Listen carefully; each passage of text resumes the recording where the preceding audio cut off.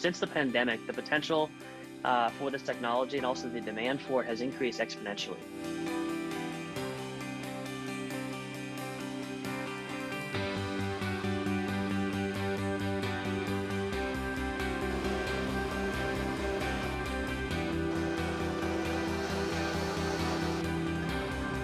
Robots offer safer cooking environments. They keep speed and production going, especially when you're in a reduced staff environment.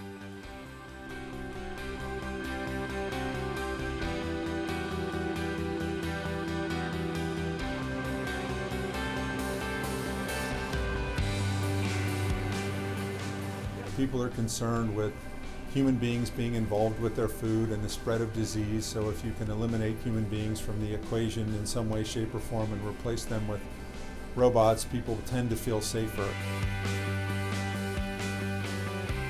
It's actually something we don't view as a replacement for workers. We look at it as an empowerment for the team because it helps us free up our heart for hospitality.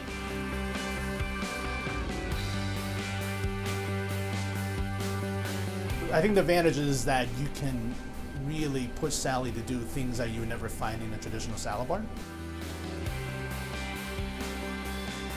The value proposition kind of works, but I'm still skeptical that they'll be very successful. And if they are, they'll be successful during the pandemic, but will go away just as quickly as they popped up. And when we automate away the act of cooking, preparing, presenting, sharing food, I deeply believe that we lose a lot that's inherent to that meal, to that experience, and to what it really means to feed and be fed.